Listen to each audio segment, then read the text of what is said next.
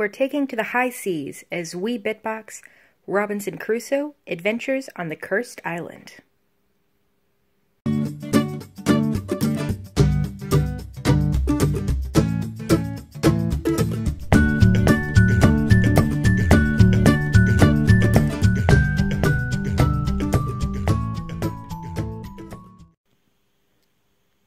Alright, so let's get boxing. So you've got Robinson Crusoe Adventures of the Cursed Island, now by Portal Games, and this is, I believe, the second edition.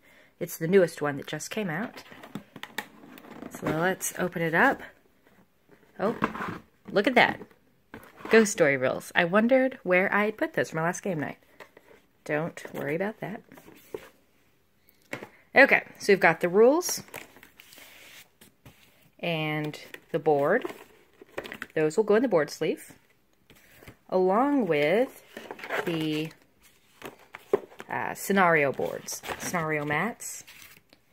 And then you also want to put the players. They won't fit in the box that we're going to be boxing in. These would need to go into a large. I am not left-handed. So as you can see, they would fit in a large box, but we're actually going to go into a medium. But you're welcome to go large if you want to keep the boards with it. You'll just have a lot of extra room. You could try to put something else in it. Okay, and I have pre-boxed the resources, but that wouldn't change the sizing. See, even if I hadn't boxed them, as you can see,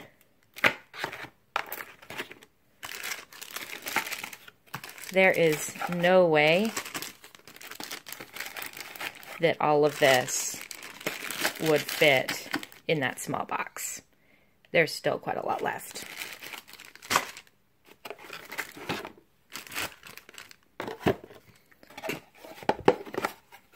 So we'll go up to the medium, and it all fits very nicely. You can put these in all sorts of ways. Put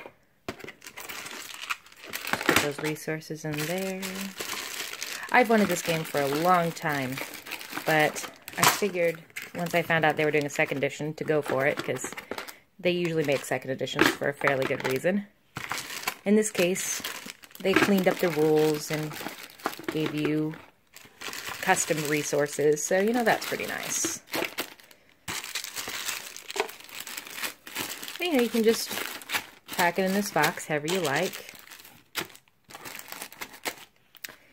And there you have it, quite easily. Oh yes, and there's the player aid. That'll go with everything else into the board sleeve.